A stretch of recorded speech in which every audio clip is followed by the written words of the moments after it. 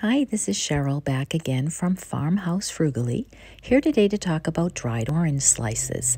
I'll show you how to make them and give you several ways to use them. Hopefully you'll enjoy and hit the like button.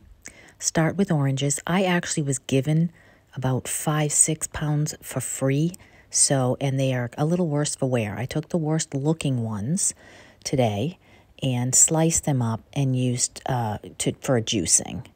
And then took the rest and sliced them really thin. The thinner you slice them, the easier they are to dehydrate.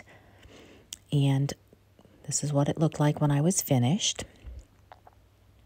If you're going to use these to eat, you'll want to wash them real good first.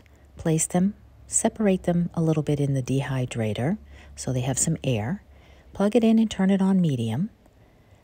And then it depends on how thin they are, 4 hours to 8 hours in the oven or in the dehydrator. It's about the same.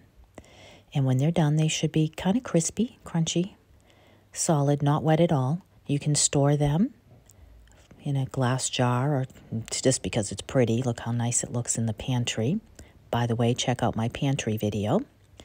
Or you can use them on the Christmas tree or outside with some peanut butter cones with your kids for the birds. You can eat them, obviously, or you can put them in a cup of tea. I like to snack on them. I don't eat the rind, but some people do. And here's a couple different cups of tea. Might as well put them in your biscotti. You can chop them up fine in the biscotti or other baked goods. And then here's a wreath I made real quick with them to just show you how pretty they are, just on a green wreath with some pine cones. Hope you enjoy my videos. Please like and subscribe and share with others.